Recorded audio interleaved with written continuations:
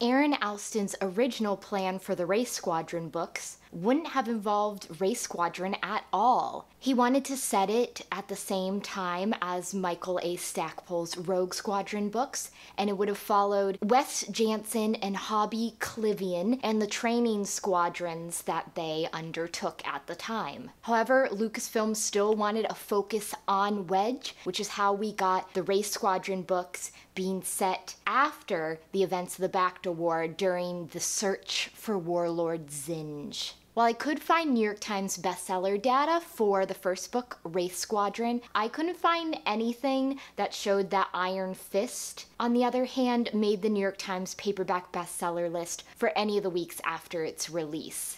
So mostly what I remembered from Iron Fist was the Face and Phanan subplot. Some of the stuff that I thought happened in Iron Fist, specifically with Lara Notsil, actually happened in the next book, Solo Command. So I both found what I was expecting and was a little surprised that some of the things I associated with this book were actually from a later one. So a brief summary. Against all odds, Race Squadron has survived its first covert mission, but Wedge Antilles has more things in store for them, this time to uncover where Warlord Zsinj and his Super Star Destroyer Iron Fist are based. So posing as pirates, the race aim to infiltrate Zsinj's mission and leak vital information back to General Solo. So what I really like about the Race Squadron books is that Alston doesn't just focus on the same characters in each book. In book 1, we really focus on Kel Tainer a lot. And in Iron Fist, we've picked up some more characters to focus on, both original race from the first book and some new introductions to the cast. So on the Wedge Antilles front, Wedge's major conflict is that at the very end of the battle in Race Squadron, they heard the voice of Baron Fel, who had been an Imperial pilot. He defected to the New Republic. He then vanished, presumably back into the Empire, and he just happens to be Wedge's brother-in-law because he's married to Wedge's sister, Syal. So most of what Wedge is dealing with is, why would Fel join Zsinj? What does that offer him? Is his sister still alive? Is she still well? What does he think of Wedge? While we don't really get a resolution for there, it does seem that Fel, while previously having really good feelings about Wedge, is now very dismissive of him in a way. So that's mostly what Wedge is working through here. Also, more of Wedge being the boss, Wedge having to deal with almost troublesome teenagers in a way, who have to be reprimanded, have to be told no, and in the case of Castin Donn, don't always listen. While Face, Loran, got a fair bit of development in Race Squadron, he gets even more in Iron Fist. Alston had said in interviews that one of the main themes he saw for the Race Squadron books was the concept of forgiveness. In Race Squadron, it's Wedge and Kel Tainer having to learn to forgive themselves in the matter of Jessamine Akbar's death. Kel takes it even further. He has to learn to forgive and forget both his father's heritage and how that affects him. So with Face, we have a character who was a child actor for the Empire, joined the New Republic, but can't seem to forgive himself for what he did. And Phanan's subplot is directly tied into Face's, because in a way, Ton and Face are the same. They're both really struggling with things, but in the case of Ton, it's that he's given up. And Face has to learn not to give up, that yes, he unwittingly or not was a part of something horrible, but he was a child. You can't judge a child in the same way that you judge an adult. So Face is almost self-flagellating himself over his involvement in Imperial propaganda films, and refusing to get rid of his facial scar is one aspect of that. So he has to learn that he has things worth living for, he's doing good, he doesn't have to beat himself up over his past, and he can move beyond that. And then with the addition of more race, we also get interesting plays on that theme. With Dia Passik, the Twi'lek, she was taken as a slave as a child, and in joining the New Republic military, she's almost bloodthirsty. There are points in the book where the Wraiths are on missions, and it just doesn't make sense to kill Imperials, get those ships out of action, and keep on going. But Dia, because of her background, because of her childhood, feels that being heartless is the only way that she can survive. She doesn't want to be the weak child slave that she was, so she takes it to the opposite extreme.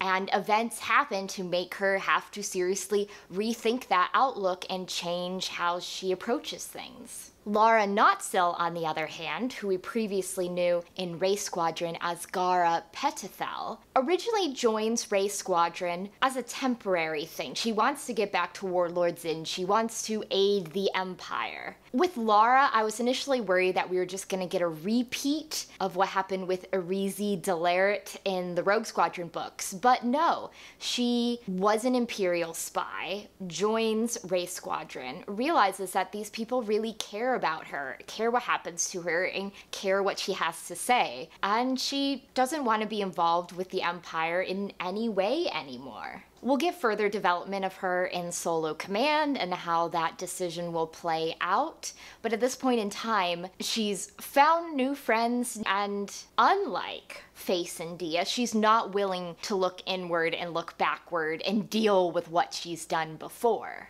Then, like in Race Squadron, we have some deaths in Iron Fist. Alston had said that because these books are set during wartime, he didn't want it to be that everyone makes it out and that the only people that die are secondary characters with no emotional relevance on the plot. He wanted the deaths to be meaningful in some way. So we have two deaths. One that I feel is very emotionally meaningful, both to the reader and to one of the characters I just talked about. And another one that, while I didn't get the same emotional resonance, it felt really real to me in a way that some of the deaths in the Star Wars books haven't, because it was so unexpected and sudden, and you felt like this character hadn't fulfilled all their potential yet. So the first death we get is Phanan. Ton had talked briefly with Face before this battle, basically that the Ton who was a rebel doctor during the Battle of Endor and the Ton that's now a starfighter pilot are like two completely different people. Younger Dr. Phanan was very hopeful, was sure that he was helping the galaxy, he was doing the right thing. But Phanan has an allergy to Bacta, so every time he's injured, they can't just dunk him in the tank, he loses more of himself. To the point that he feels like he can't connect with people because so much of him is gone. Like Face, he's really beating himself over what has happened before. But unlike Face, he's given up.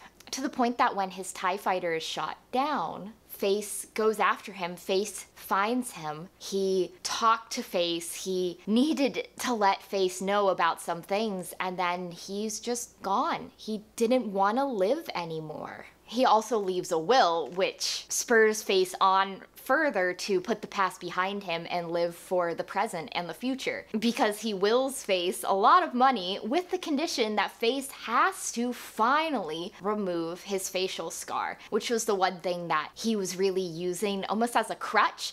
Yes, I'm the Face and I did bad things and it shows on my face. But Phanan was right. Face doesn't have a Bacta allergy. There's nothing stopping Face from just moving on with his life. Originally, Alston planned to kill Phanan in Race Squadron in the battle that Jesmyn Akbar died. But he said that he knew that Phanan needed to be around and needed to influence some other characters, and it didn't take him until Iron Fist when he realized how closely Face and Phanan's subplots were tied together. And it hurts. It really hurts to see him die like that. And I'm not alone, because if you go on fanfiction.net, an archive of our own, there are stories that are essentially fix-it fix, where Phanan doesn't die, okay? He and Face can just continue to have their bromance forever and ever. And then we have another death, which is not as emotionally moving as Phanan's, but is almost more shocking in a way. Castin Donn joins the race as their slicer. He's got issues to work through, mainly that he's not good with aliens. He grew up in an environment where he only encountered humans, and that's something he has to deal with. He's also not good at hearing the word no. He has a plan to insert a code into Iron Fist that would broadcast its location so that General Solo's fleet can find it. Wedge says, that's a great idea, Castin, but you need to think about this further. We're not going to risk it right now. Of course, Castin doesn't do that. He sneaks aboard their shuttle when the Hawk Bats are meeting with Warlord Zsinj. He gets his program inserted. He discovers Warlord Zsinj has a secret lab where they're perhaps doing to aliens what was done to Vort, aka Piggy. He tries to help, and he gets captured. And then Face is given the impossible choice of, do we kill him and preserve our cover identities, or do we just try to take out as many of Zsinj's people as possible? Dia makes that choice for him by killing Castin, and it leads to a huge breakdown for her that leaves her suicidal. So with Castin Donn, his death feels so shocking because it feels like his plot line hadn't been concluded. He still had stuff to work through, he still had things to do, but he's reckless, and it directly led to his death and almost ruined their mission in the process. We get to interact with the rogues a little bit in this one because now the rogues and the race are technically based out of the same fleet, although the race are coming and going in their guise of the Hawkbat pirates. We get to see Han, who is doing a pretty good job being a general, even if he's not comfortable in the uniform. And then we have our baddies. If Warlord Zsinj was more of a off-screen puppet master in Race Squadron, we see a lot more of him this time around. He's definitely a large ham in that he needs attention, he needs validation. He's very smart, but he also likes to play it up to an unreasonable degree. So you can sort of see how Alston is taking the Zsinj that we saw in The Courtship of Princess Leia, but trying to perhaps make him a more realistic arch-villain. We also are reintroduced to General Melvar, who also appeared in The Courtship of Princess Leia. He seems sort of scary, and I'm not talking about his razor-sharp fingernails, but also the way that he plays a role. But unlike Zsinj, it's not a particularly pleasant one. I also just have to call out the return of Lieutenant Kettch, who is set up in Race Squadron as like a throwaway joke. When Wes, Jansen, and Wedge are meeting all the potential pilots, Wes ends it by going, oh, and now we have a Kettch. He's a pilot from Endor. And Wedge is just like, no, no, no. Wes introduces a stuffed life-size Ewok who just happens to be in their starfighter, falling out of a closet on them, sort of continuing what Grinder had done in the first book. But then they take a step further because as the Hawkbats, Castin Donn is able to alter the voice that goes out over their communication devices, and so just for fun, he makes Wedge's be an Ewok voice. Which then leads to Face having to come up with a backstory for Lieutenant Kettch, which is very similar to Piggy's backstory. And Wedge now has to fly pretending to be the Ewok pilot, and Zsinj is very interested in Ewok pilots, and this will play even more of a role in Solo Command. I feel like I've said that several times now. If Iron Fist suffers from anything, it's that it's the middle book in a trilogy. It's definitely building towards things, but I felt like, for instance, the climactic battle at the end of the book wasn't as thrilling or actually climactic as the battle in the end of Race Squadron was. We know that Warlord Zsinj is going to make it away to face another day because, number one, there is one more book, and number two, we know he also makes it away to face another day in The Courtship of Princess Leia. So we've got a lot of good character development, a lot of really good humor, but it also feels like Alston is building towards a big climax, but we won't see that for another book. I also felt like, too, I expected there to be resolution with the Hawk Bat plotline, mostly because that was what happened in Race Squadron. They pretended to be one of Zsinj's ships until finally the ultimate battle in the end, and then they weren't going to be pretending that anymore. So I guess I expected Alston to follow the same template, that they would become the Hawkbats. They'd make a name for themselves as the Hawkbats. Zsinj would approach the Hawkbats, they'd have the climactic battle, and then their cover's blown, and now they have to do something else. But it does seem like while Zsinj is aware that one of the pirates sold him out, he's not yet sure who, so the Hawkbats will live to see another day. And then 2 minor quibbling notes. Number 1, I wish that Castin Donn was not named Castin Donn because his last name Donn is just way too close to Min Donnos. And while that won't affect book number 3, it was a little confusing sometimes. That's the risk you run when your characters' names are just way too similar to each other. Second, I found it interesting that we lost 3 pilots in Race Squadron. 2 were alien, 1 was human, 2 were women, 1 was a man, and they get replaced in Iron Fist with 4 pilots. 3 are women, 1's a man, which is great. I always love when we get to boost the number of women in the squadron because it always feels like they're outnumbered by men, and having counted for a while how many women were in the books until I got a little sad and disappointed, it's always good for me to see more of them. However, of our 4 new pilots, only 1 is an alien and the other 3 are all human. And that was just one thing where it felt like we were almost missing out on some needed diversity.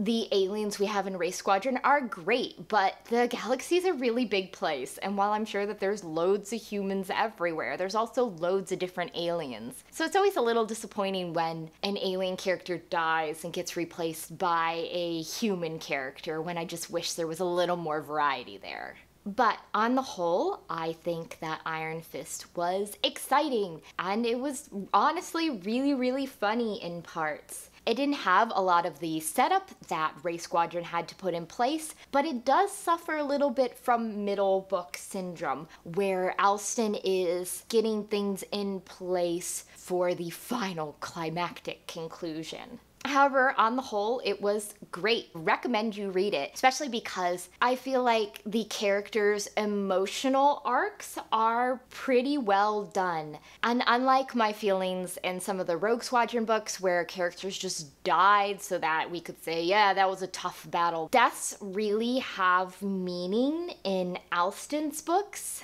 and that's no more apparent than it is here in Iron Fist. So next time I will be reading the concluding book to the Hand of Thrawn duology by Timothy Zahn, Vision of the Future.